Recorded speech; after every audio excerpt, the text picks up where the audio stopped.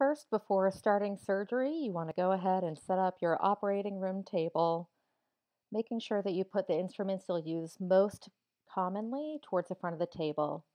You'll perform a sponge count, which will be the first of two sponge counts you'll perform throughout the procedure.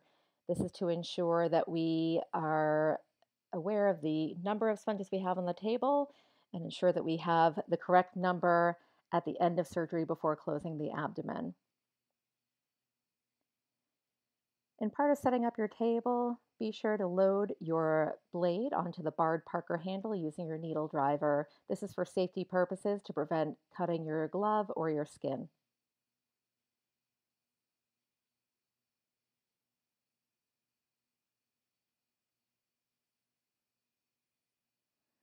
At this point, you'll prepare your drapes and make sure that they are set to be placed on the patient appropriately. So unfold the drape and open it up, letting it fall in front of you, making sure it doesn't touch any other items around you, specifically the patient table. You'll want to make sure that there is a fold pointed towards the patient, so it'll be double layered at the closest point of your surgical field. And your first place will be draped cranially directly at the xiphoid of the patient. Make sure to feel for the xiphoid through the drape to ensure that it's placed properly. Take the small end, pull that out. Your next drape, and note that fold pointing away from the surgeon. I find the catch that the fold is going to be towards the patient. Will be placed caudally at the pubis. And again, you can palpate through the drape to ensure that you feel the pubic bone. Laterally, your landmarks will be the mammary glands. And so you'll just cover the mammary glands and place towel clamps at the closest aspect of the drape to the surgical field, right on the corners. You can place another towel clamp right along the midpoint of the lengthwise aspect of the surgical field to help keep the drape in place. And finally, your last drape will be placed at your last lateral field margin. And you can place your towel clamps. If you have any trouble getting the towel clamps to engage the skin, holding them completely perpendicular to the body wall will actually help to engage them within the skin. And there we're just pointing out the umbilicus, which should be at the middle of your surgical field. If you're a right-handed surgeon, you want to stand on the right side of the dog. If you're a left-handed surgeon, you would stand on the left side. From the umbilicus to the end of your incision should measure roughly 6 to 8 centimeters. And your incision should start exactly at the umbilicus and extend along midline caudally, that 6 to 8 centimeter length. Note that the blade is not being lifted from the skin, but the surgeon's left hand is actually moving to tension the skin to allow the blade to cut most efficiently. Once you're through the skin, it's a little bit less of a concern if you have to pick up and put your blade back down. So here we're just cutting through the subcutaneous tissue, and I'm moving the subcutaneous tissue back and forth to see if it moves readily over the body wall. If there's still a lot of motion there, then chances are you still have more tissue to incise through.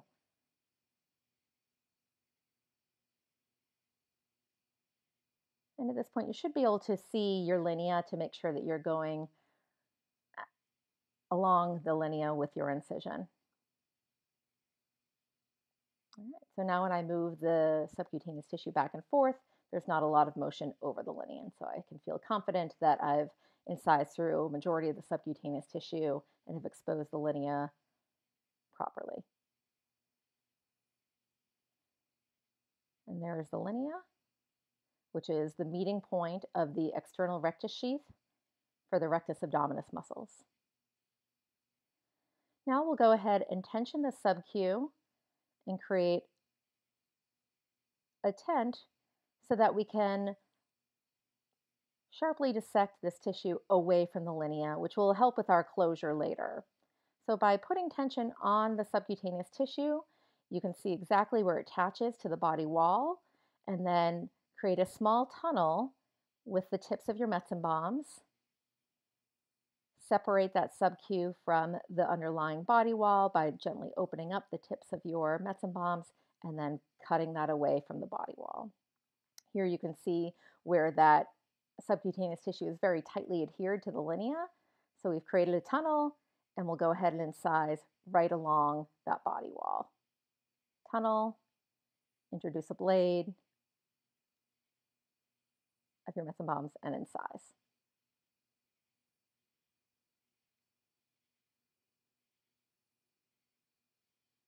You want to make sure that you continue this all the way to the very proximal and very caudal aspect of your incision, or cranial and caudal aspect of your incision, to expose your linea along the entire length of the incision. At this point, you want to take your Adson thumb forceps or your rat tooth thumb forceps and really get a good grasp of the abdominal wall and pull out and away from the abdomen. And that way we can create a nice tent. So when we do our 45-degree inverse stab incision, we can be sure that we're not going to be stabbing any underlying organs. So stab in and then pull your blade up towards your thumb forceps in order to extend that incision long enough so that you can put your pinky in or some finger in and make sure that there are no adhesions to the peritoneum. At this point, feeling confident that nothing is adhered to midline, you want to use your brown Adson thumb forceps, not your rat tooths, and introduce them through your incision, pull up or towards the ceiling to really expose that midline, and again, keep the body wall and linea away from underlying organs, and then create a slide cut along the length of the exposed linea. At this point, you should have exposure of your mesentery and omentum, actually omental fat that you can see through the incision.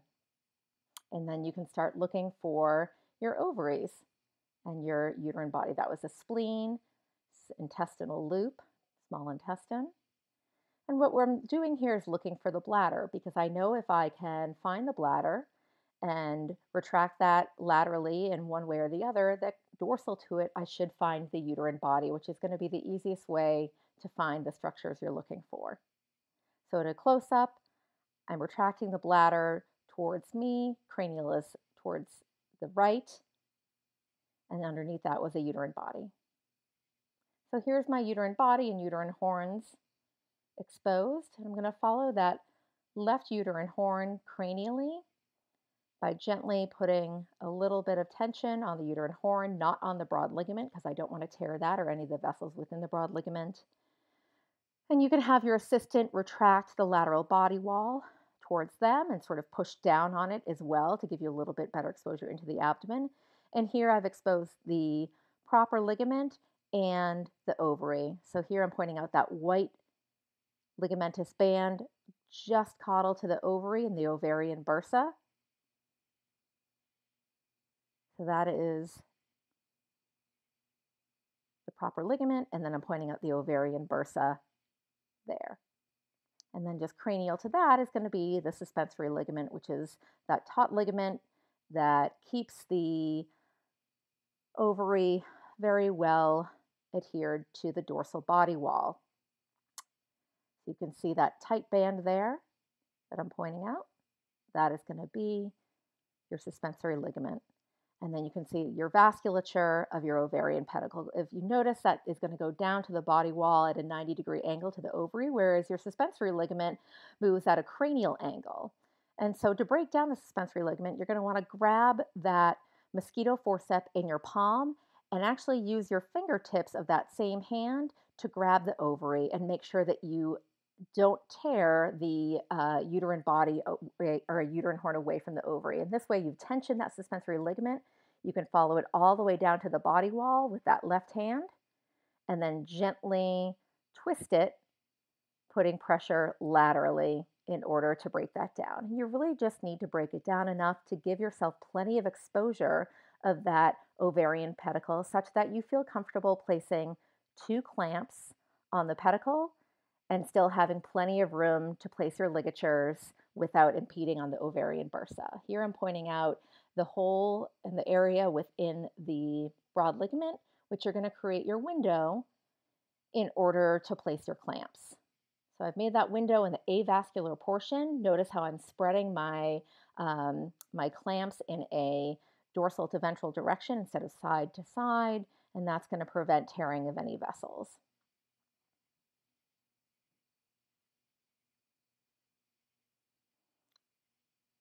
So here I have a grip on the ovary and the clamp on the suspensory ligament, and I'm placing a clamp, my proximal clamp, on the ovarian pedicle.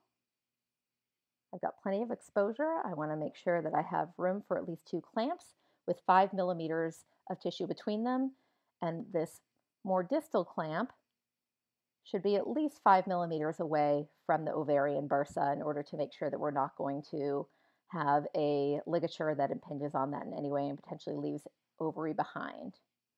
Now I'm going to remove that mosquito from the suspensory ligament, and I'm going to replace it with a Kelly hemostat all the way across the uterine horn.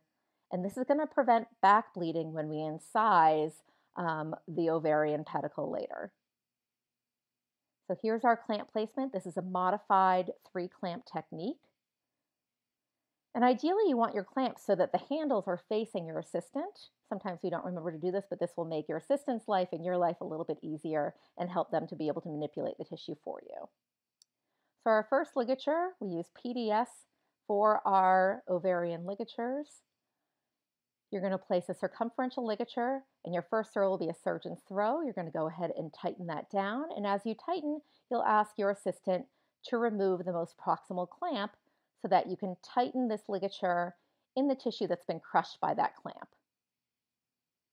So here the assistant is removing the clamp, and the ligature is being tightened. You want to make sure you put adequate, slow, consistent pressure so that stays in place and stays tight and creates a nice waist and blanches the tissue.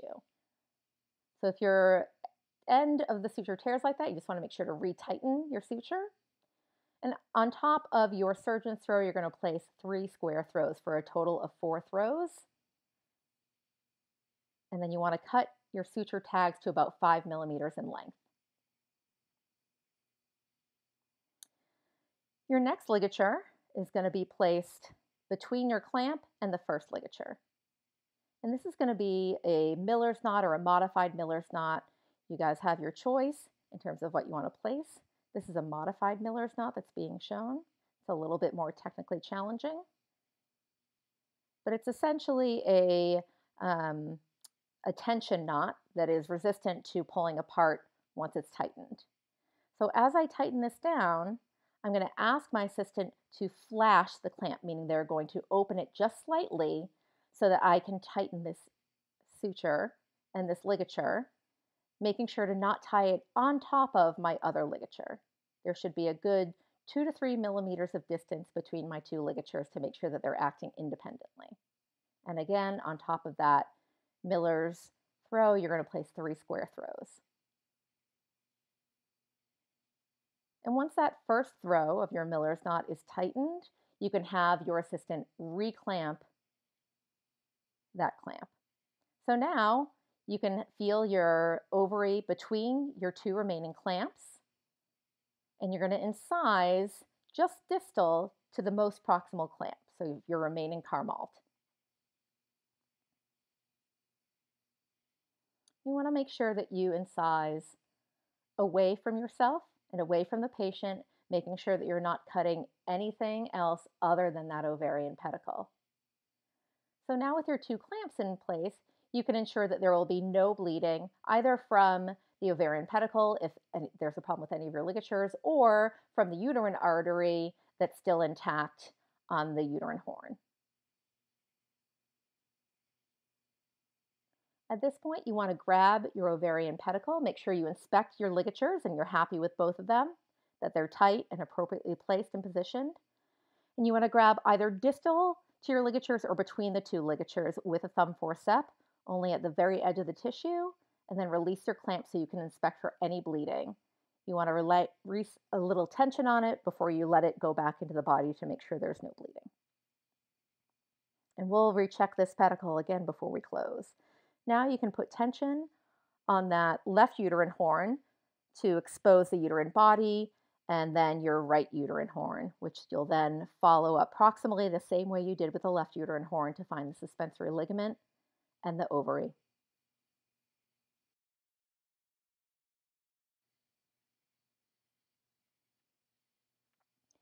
As you follow the right uterine horn cranially, you can see your proper ligament, the ovarian bursa, and again, tightening those two things, you can see the suspensory ligament and your ovarian pedicle. And there's a nice avascular area of the broad ligament, which you will be creating a hole later so that you can clamp your pedicle. So holding on to the ovary and the mosquito, we're creating ventral and caudal tension on that suspensory ligament so that we're able to break that down as much as we need to expose our ovary and our ovarian pedicle to place our clamps. You can see that vasculature very well of the ovarian pedicle. We'll create our window with a Carmalt in a dorsal to ventral direction, and then place our first Carmalt clamp proximally, making sure that we don't engage any other tissue in that clamp. It's a little bit more challenging on the right side than it is on the left. And notice that I'm reassessing my ovarian bursa to make sure that it's far enough away from my clamp that I'll still be able to place a second clamp, and I'm not happy with the distance, and so I'm going to slide that clamp a little bit more proximal and then put on my second clamp on my ovarian pedicle. Again, another Carmalt with the handles facing towards my assistant so they can handle those more easily. I'll remove the mosquito and place a Kelly distal to the ovary across the uterine horn and that uterine vasculature. Again, my most proximal ligature will be a circumferential ligature where I place a surgeon's throw as my first throw. I'll tighten that, have my assistant remove the most proximal clamp, and then tighten that ligature over where the clamped tissue was to get a nice tight throw, and then place 3 additional square throws on top.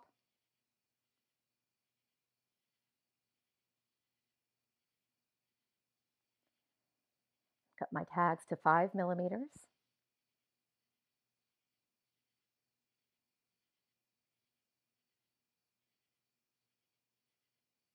And notice how my assistant can very easily handle the clamps for me to create visibility. Here I'm going to be placing a modified Miller's again.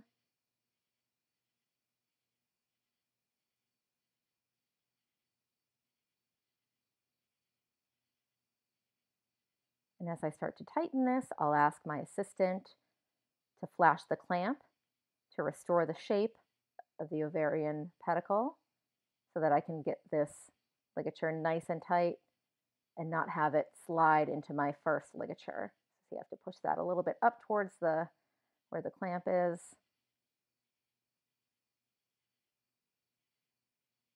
And then tighten to make sure that it's not sitting directly over my most proximal ligature. And as I tighten and hold that tight, I have my assistant reclamp the clamp. And then I place 3 additional square throws.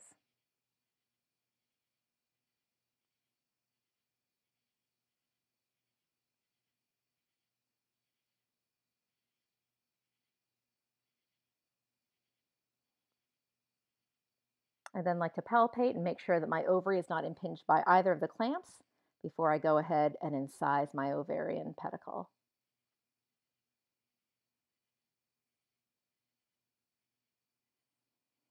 I like to hold the clamp myself so that I have control of it. Again, I'm cutting away from the patient, away from my body, retracting that uterine horn caudally.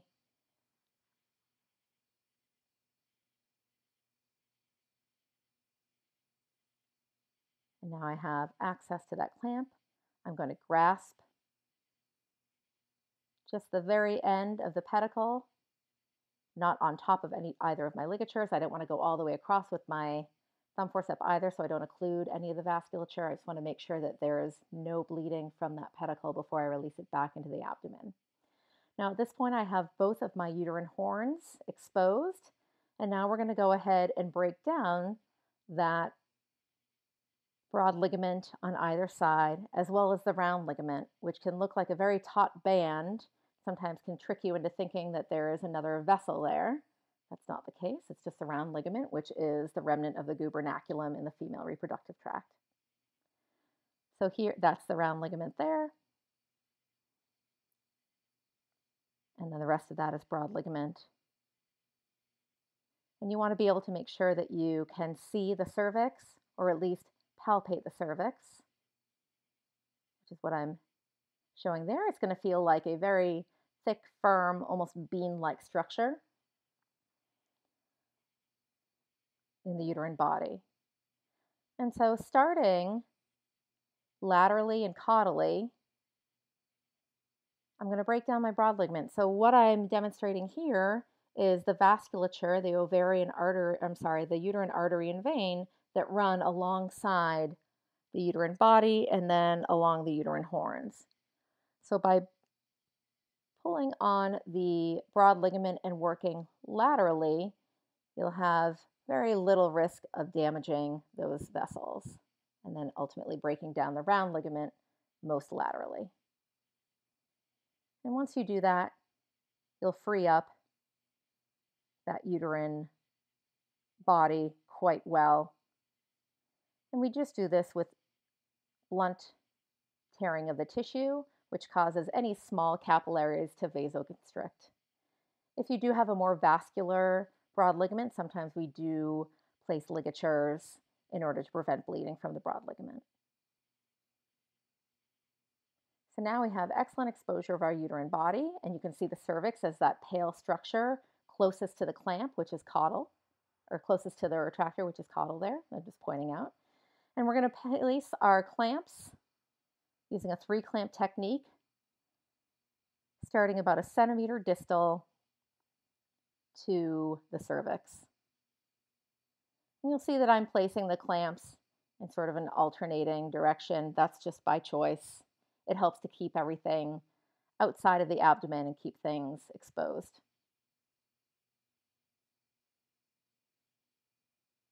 So again, at the bottom of the screen is going to be more dorsal. At the top of the screen is going to be cranial. So my first ligature, it's going to be the most proximal, which is going to be just in front of the cervix, about 5 millimeters to 1 centimeter away from the cervix.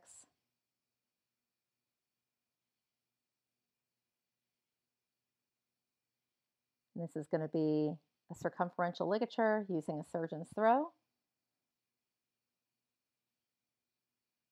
And again, you can see when you place the clamps towards you, it makes it a little bit more awkward because you have to do all the work.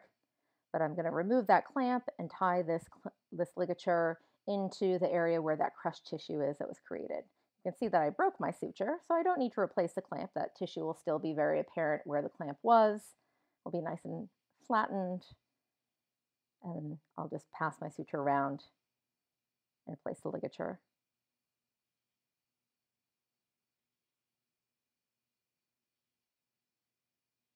So again, it's a surgeon's throw followed by 3 square throws.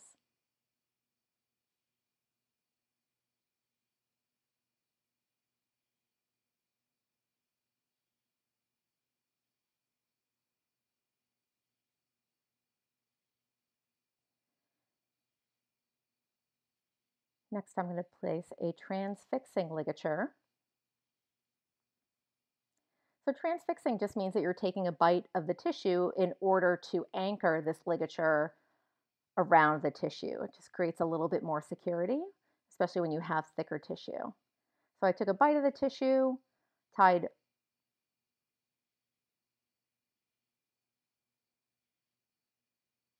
one square throw on one side, and then wrapped the long end around.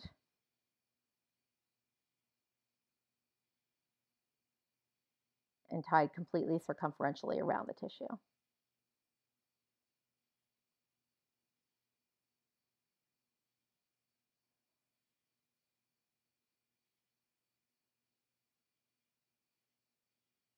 Now I'm going to incise between my remaining 2 clamps.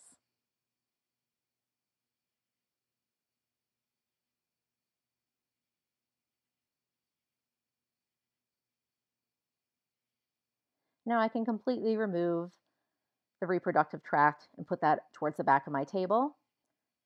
I'm going to grab my uterine body either distal to my ligatures or between my two ligatures. Release the clamp, inspect for any hemorrhage, make sure I'm happy with my ligatures before I release that back into the abdomen. So at this point is another checkpoint where faculty will come over and they will look at all of your pedicles.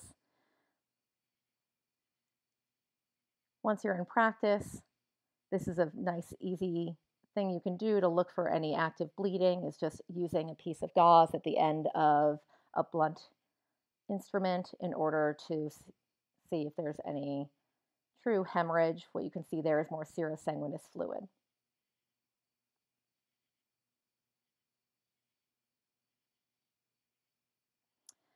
Before you close, you'll want to inspect both of your ovarian bursa. So incise into the bursa to inspect the ovary and make sure that there are no cut edges to either ovary, which would indicate that perhaps you've left some ovarian tissue behind. This could lead to ovarian remnant syndrome and stump pyometra in the future.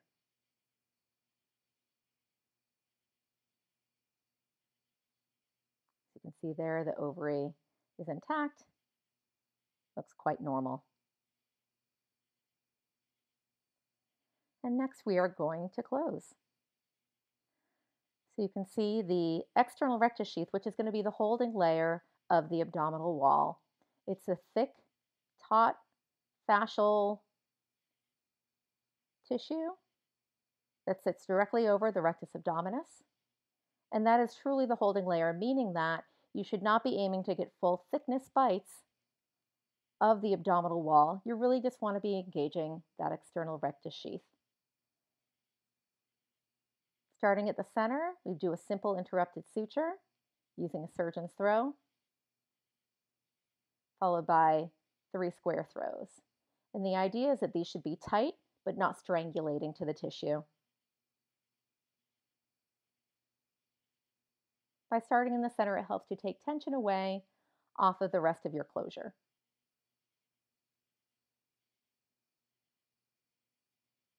And we'll be using PDS for closure for our patients.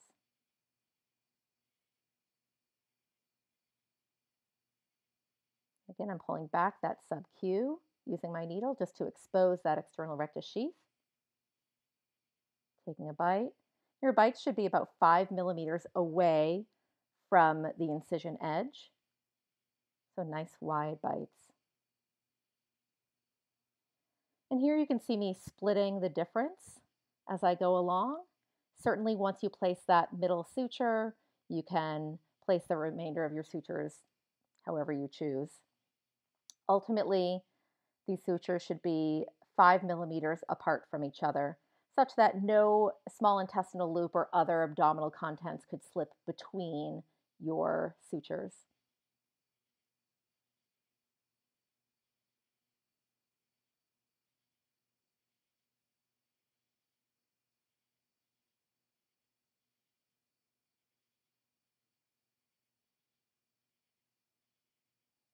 And you and your partner should share this part of the closure. It's a good experience, and it's important to be able to identify that external rectus sheath.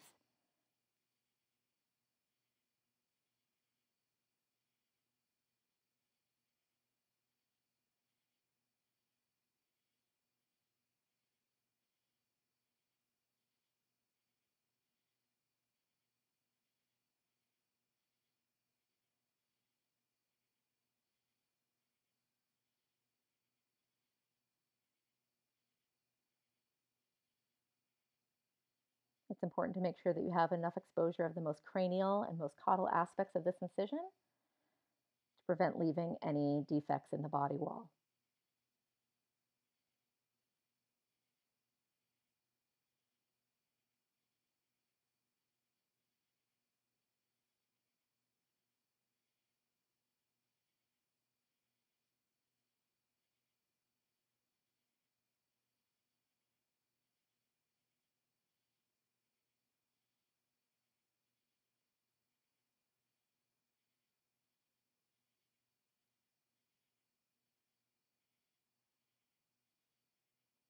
By ensuring you're not taking full thickness bites of the abdominal wall and only getting the rectus abdominis or the external rectus sheath, you're actually preventing internal um, or inversion of your rectus sheath and creating a nice, tight appositional closure.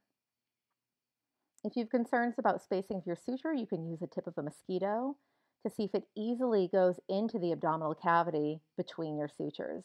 If it does, then you can consider placing another suture in an area where there is a defect, like what's seen here.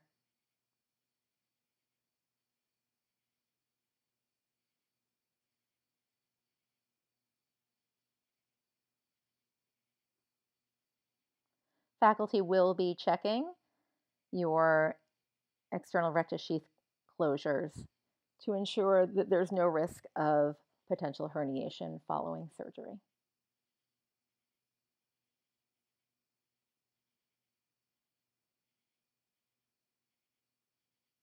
So at this point, we're ready for our subcutaneous closure. I'm just using some warm saline to clean up the incision and clean the subcutaneous tissue. So starting with a deep to superficial bite on the side closest to me, I'm going to go ahead and create a buried knot for my continuous subcutaneous closure.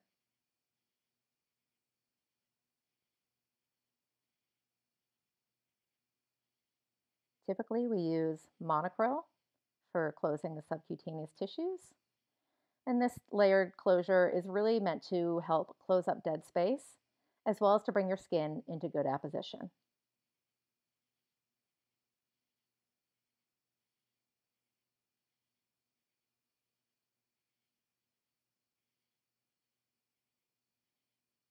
And we can keep the tags short here because we want these to stay buried.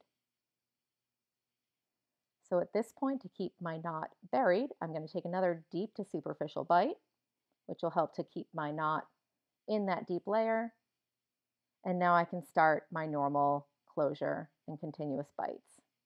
Notice I am picking up the subcutaneous tissues just deep to my dermis and not grabbing the whole subcutaneous layer. This will help prevent pooching of that subcutaneous tissue into the center of your incision and help to bring the skin into better apposition. At no point during this closure am I getting into the subcuticular or dermis.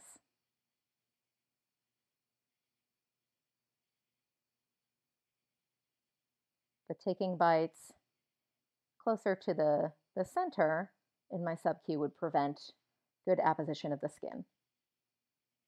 And these bites you can pull nice and tight. So when I'm ready to create a deep loop, I'm doing the same throws that I've done all along. I'm going to go superficial to deep on the side away from me, deep to superficial on the side towards me, and that's going to create a deep loop. And then from here, all I have to do is create a deep tag by taking another superficial to deep bite on the side away from me. And bringing that up in the center of the incision, creating two little elephant ears and a trunk in the center.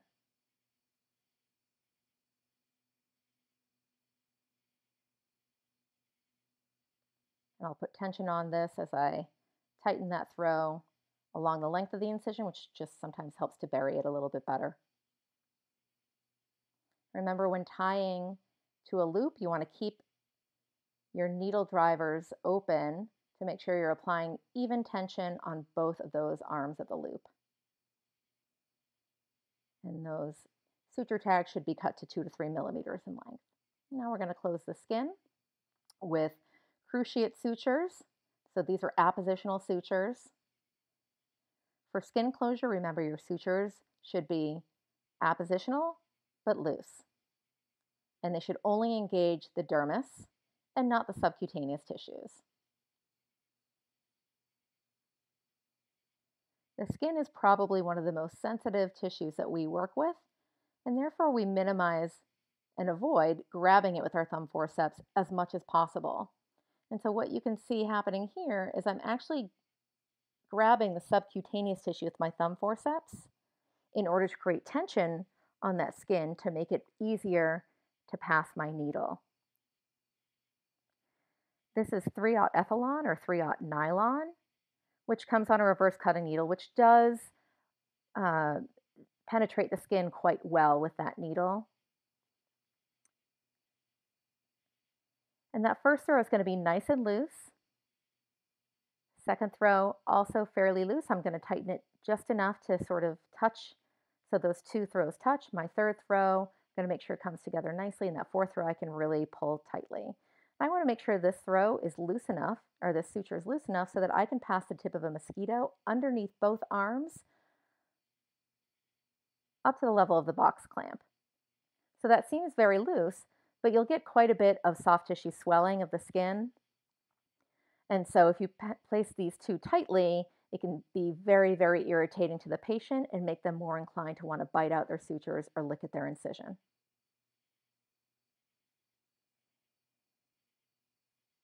How far apart you need to place your skin sutures is dependent upon how well opposed your skin is following your subcutaneous closure. So if your skin is very well opposed, you can probably get away with placing your skin sutures almost up to a centimeter apart. If you've got poor apposition of your skin, you'll probably need to place your skin sutures a little bit closer. But as I take my bites with my cruciate sutures, I am again taking a bite about 5 millimeters away from the skin edge on either side, and then 5 millimeters apart or up to a centimeter apart, creating a nice box or a smaller or a rectangle rather.